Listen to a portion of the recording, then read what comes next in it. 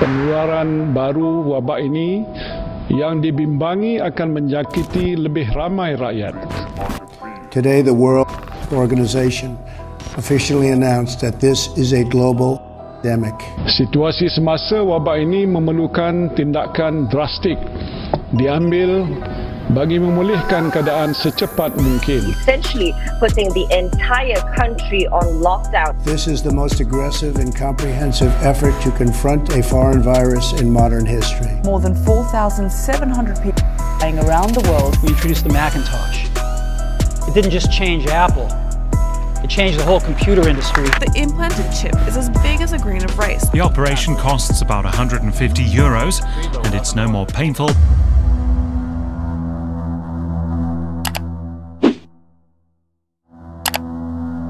Hey, what's up you guys, PrinceMeed here. Assalamualaikum semua orang. How's everybody doing today? Hope you guys are safe at home, you guys. I baru lepas mandi. So, kalau nak keluar tu boleh, yes. But it's not safe. Because every time you keluar, you put your life at risk. Kalau boleh tu, jangan keluar and just chill at home. Perkembangan ini amat membimbangkan kita semua. Hari ni punya video, kita akan cakap pasal what is actually going on. Things that is actually macam happening right now. I don't know if aku berani ke tak nak cakap semua benda ni, but it's like why the hell not? Orang kena tahu benda yang sebenarnya. Most people semua percaya everything that they hear, semua benda that they see. Behind semua benda tu, you guys, we have no idea who's in control, we have no idea who's in charge. Is all this even real? The year 2020, you guys, has not been nice to all of us. Aku tak suka tahun ni, aku paling benci tahun ni. Ada ramai yang meninggal dunia, ada ramai yang sakit. One day could be okay, and the next day I'm on the floor. You don't know when you're gonna drop. Ada banyak benda yang happen this year, you guys. It's not a good year lah, you know. You'll need to unlock your iPhone first. Kau dengar tu? The phone will hear everything you say. You know, my friend and I were talking about a specific cruise that she went on, and just a few minutes later, an ad for that specific cruise popped up into my Instagram feed. So it made me wonder, if they're not listening, how could that happen? Kita perlukan everything that kita ada hari ni. Perlukan handphone, kita perlukan internet. I can't stop looking at my phone. As the years go by, you guys, kita ada phones, kita ada Nokia yang lama gila tu, yang buruk tu. Lepas tu kita ada komputer yang first. Now I'd like to show you Macintosh in person. Hello, I am Macintosh. It sure is great to get out of that bag. It keeps on evolving though, you guys. iPhone. Ta-da!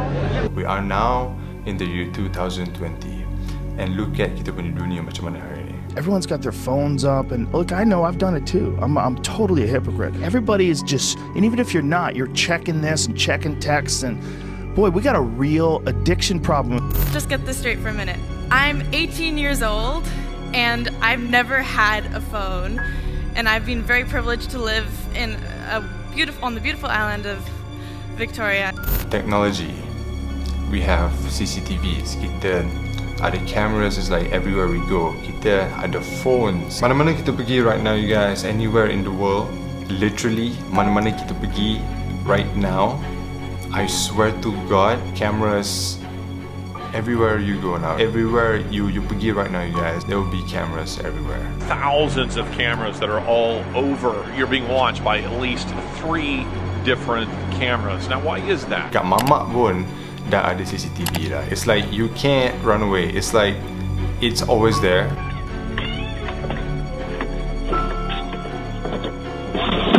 Do you guys know China? Every CCTV dekat sana, you guys, they will know you ni siapa. All you have to do is just lalu dekat depan kamera. Semua benda that you have and semua benda that you stand for, you guys, you will have semua benda pasal kau. Macam you bank kat mana? You bank dekat Maybank ke, dekat CIMB ke. The technology can pick you out in a crowd and follow you all in secret without you knowing. That's scary.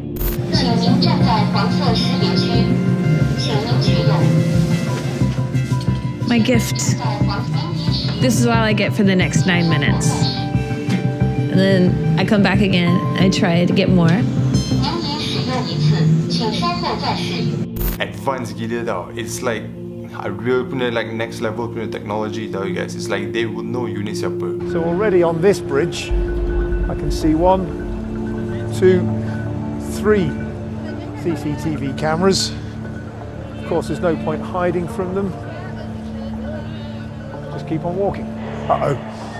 Right behind me, you can see just over my left shoulder there. Hello, guys. With you. That's the iPhone 12 and the iPhone 12 Pro. Look at that. iPhone yang baru keluar, kita kena buy. We have to have it. Why? I don't know. Because otak kita lemah. I don't know. You want this phone? It's cool and it's nice and it's brand new. You nak tak?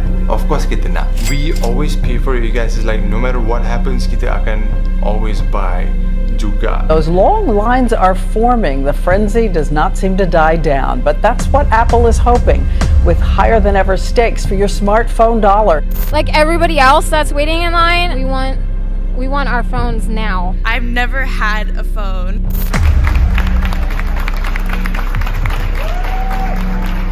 Blue on the 12. Oh, I like this blue. Wow, this is like a really dark. It's a really dark blue. I like it. Do you guys know that every time you give you punya Face ID dekat a phone ke whatever, you guys, they immediately know you ni siapa. Facial recognition. You could track everyone, potentially all of the time. Of course, kita ada kita punya social media. Kenapa kita semua cannot stay off kita punya phone? Always kena pegang phone. Are you using your device or is your device using you? Can you put it down? Can you turn it off? What I'm saying is we have to understand, we have to at least ask ourselves around the world, wherever you are, what is it doing to us? It's always on. Kalau the computer is on, you guys, of course the camera is always on 24 jam. How does my iPhone know that's me? And how does Facebook know that's me? And why is Facebook always asking if I want to tag myself in these photos? Diorang suka target semua yang muda-muda. Target semua budak-budak, daripada budak-budak sampai young adults. Yang tua pun, you guys, eventually diorang akan belajar juga. I want you to take out your cameras now on your phones and point them at me. According to a new study, just having your smartphone nearby, even if it's turned off, could affect your performance. It's everyone. Facebook, it's Microsoft, it's a very large amount of tech corporations, essentially being spied on and surveilled on a massive scale without their consent or knowledge. We listen to what's going on your microphone and use that for ads. An ad for that specific cruise popped up into my Instagram feed. We don't do that. You guys saw the flashing red light up there? Wait, oh my god. Wait, do you see that? What is that? Is someone recording me? Wait, on camera, you see that like blinking thing? I don't see that in person at all. And when I look at it with my bare eyes, I couldn't see anything, so... We don't do that. Until you guys ada orang yang macam ni.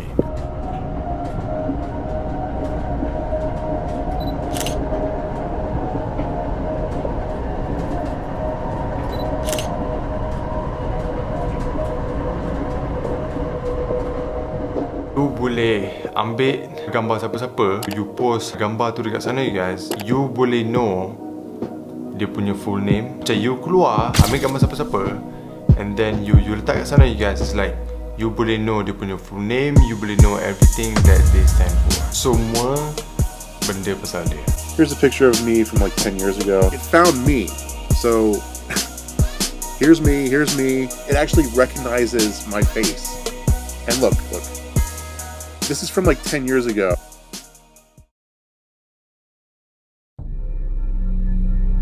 I suka Sweden, okay guys. I think it's so beautiful there.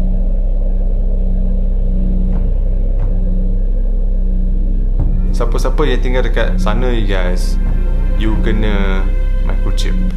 Microchips implanted in human bodies could transform the way we deal with everyday tasks. You dah tak payah bawa kunci rumah, kunci kereta. You dah tak payah nak bawa you punya card. Microchip implants use the same technology that's in contactless credit cards. You punya wallet. Embedded in his hand is a microchip that serves as his keys, his ID, and his wallet. Everything about you akan ada dekat dalam satu microchip ni tau. So what I need to do is I need to first blip my chip, and it will log me in, and from there I get access to the print. Lepas tu yang microchip tu you guys akan dimasukkan dekat dalam you punya left hand. Kau rasa right pun boleh ke? The future, that it would carry your medical records, that it could track your fitness, that you could buy your groceries with it. Right, like an Apple Pay or something. All in. Yeah. I'm skeptical. I'm scared of becoming a cyborg, but if you guys go first. Scan you punya hand. Biasanya dia pergi letak kat dalam kucing ke kan. You boleh see, oh aku punya kucing ada dekat sini. Aku kena pergi ambil kucing aku. Ini you guys, dia buat dekat kita. Dia buat dekat manusia. You nak masuk dekat dalam you punya car, you scan. Masuk dekat dalam you punya rumah, you scan. Dia besar macam beras kot, but it's in your hand sampai bila-bila. So you're now a cyborg. Welcome. Not too painful? Yeah, that's fine. So bila you kata dunia akhir zaman you guys, the future, that it would carry your medical records, that it could track your fitness, that you could buy your groceries with it. Microchips implanted in human bodies could transform the way we deal with everyday tasks.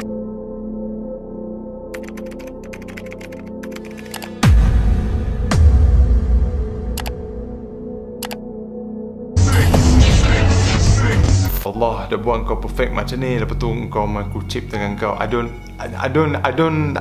know how to say things like, you know, if you are not in Sweden you guys, you punya face ID you guys on your phone ke, they know you dah siapa dah.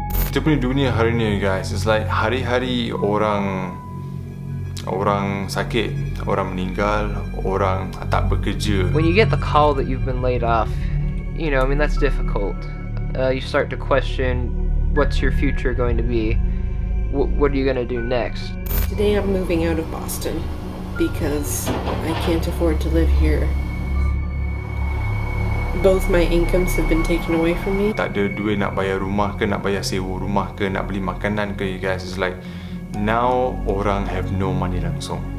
Memang all over the world, literally all over the world you guys. In Malaysia punya situation right now, orang yang tak bekerja semua kan you guys, it's so sad. Tempoh perintah kawalan pergerakan ini ada dalam kalangan kita yang kita tak nampak. Mereka ini menghadapi kesukaran. Ada yang telah pun tidak mempunyai bekalan makanan yang cukup. Ada yang rasa diri ini tidak berguna disebabkan tidak dapat membawa makanan kepada keluarga dan sebagainya. Ada dalam kalangan kita yang kehilangan kerja. It's not how it used to be.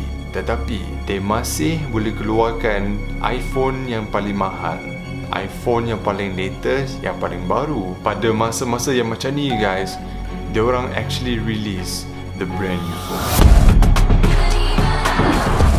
Hi, I'm Elizabeth. Hi, I'm Fred. Nice to meet you. Likewise. What's going to happen is robots will be able to do everything better than us. I'm including, I mean, all of us. You know? Ada satu robot ni guys, and dia memang halus, sangat-sangat halus, and it's very small. Nipis gila. When I say nipis gila you guys, I mean nipis gila macam satu helai kita punya rambut. It's that kind of nipis tau you guys. So diorang say that benda ni macam dia boleh buang penyakit semua yang kotor-kotor, semua yang kuman ke whatever semua you guys from you punya human system. Thing is you guys, benda ni masuk dekat dalam you. What is this? This is a molecular machine that walks around in your cells. Right now it's called a kinesin. And orang panggil this robot you guys nano robots. Most people say itu salah satu cara untuk they to put this dekat dalam kau. So you're now a cyborg. Welcome. Ni memang salah satu of their ways untuk masukkan ni. On the goal of implanting chips into human brains and also connecting brains to computers. It requires the use of a special robot, but Musk said it's a minimally invasive surgery. Masa-masa yang macam ni kan you guys, kita sentuh benda. So you're in the grocery store and touch something that someone else has touched. What's the risk? Itulah salah satu sebab why microchip semula wujud. Have the microchips implanted into their bodies. Oh, weird. Yeah, it's like a grain of rice. Yeah, a grain of rice. I can bet with you, okay, guys. This will go slowly all over the world. I will not do that. Kau letak je benda dekat dalam kau. Macam tu pun macam dah salah kan, you guys. We think that the human body is a good start. The cases, you guys, makin hari makin naik. A few weeks ago, you guys, masuk berita all over the world. Donald Trump. He asked Russia. Dengan bini dia. Ada penyakit tu. Stunning news. The President of the United States now confirming to the world that he and the First Lady of the United States have both tested positive. President Trump just tweeted moments ago that he and the First Lady have tested positive for the virus. The President is suffering from a deadly virus. This feels like something we should be watching on an episode of Homeland. Kita tak dengar anything from Trump 4 hari ke 5 hari tau macam tu. I came here, wasn't feeling so well. I feel much better now and I'll be back. I think I'll be back soon. Not just in the US, I'm fighting for them all over the world. Tak sampai beberapa hari, dia okay. Since we spoke last, the President has continued to improve. The President was doing well, with only mild symptoms, and his oxygen was in the high 90s. Aku faham, dia Presiden Amerika. Lepas tu, dia akan always get the best care in the world. Laju sangat, dia keluar hospital.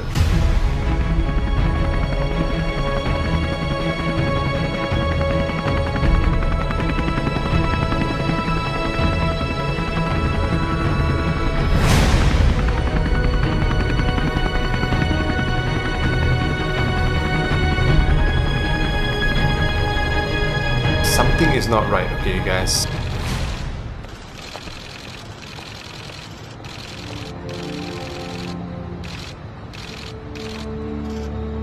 Thank you very much. Thank you. Do you think you might be a super spreader, Mr. President? So this is where things go cray-cray. After Trump dah keluar daripada hospital, dia nak nampak handsome. Kau presiden, kau kena nampak handsome. Lagi-lagi if kau Donald Trump, kau a multi-billionaire, kau president of the United States, kau kena nampak handsome. Dah dapat ada punya moment semua, dia dah handsome dah. Satu dunia dah macam okay, he's back. Dia buka dia punya topeng, lepas tu dia pergi masuk dekat dalam bilik, you guys, yang ada at least 50 orang. Dia ni kenapa? Dia ni macam I don't understand. Baru je keluar daripada hospital disebabkan ni. Lepas tu you pergi masuk dekat dalam a room full of people and then you pergi buka you punya mask. Don't know dia punya otak kat mana. Aku bukannya macam nak kurang ajar ke apa. Yes, he is the president of America semua kan, you guys. Kau baru keluar hospital, so you are not 100% lagi tau. At least 34 people, 34 connected to this president and to the White House testing positive. At the White House growing. An internal memo obtained by ABC News revealing at least 34 people have now tested positive, up from 24. 34 orang from the White House. From that room, you guys, 34 orang semua kena. As your president, because I feel great. Aku tak faham engkau ni kenapa sometimes. Because I feel great. Aku punya kepala kan, you guys, aku dah tak tahu nak cakap macam mana. Masa dia dah return, okay, you guys, masa dia dah return to the White House, dia ada one video message untuk satu dunia, especially for the American people. I didn't feel so good, better than 20 years ago, and the vaccines are coming momentarily. Dia kata dia rasa dia immune. And now I'm better, and maybe I'm immune, I don't know. That means macam dia dah tak boleh kena itu ever again. Ada satu audio call, dia cuba nak say something, but it's so hard untuk him to say. Oh, and I think the first debate,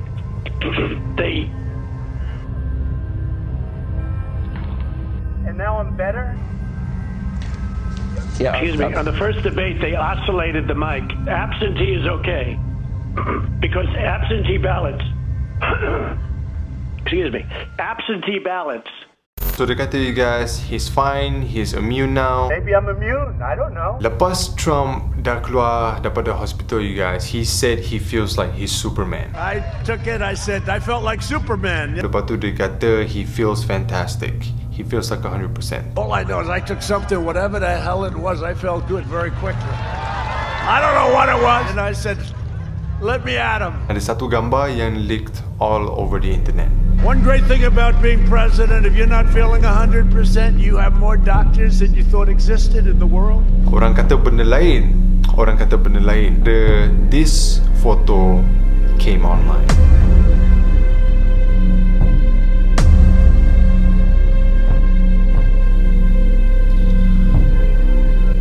Aku tak tahu nak cakap macam mana.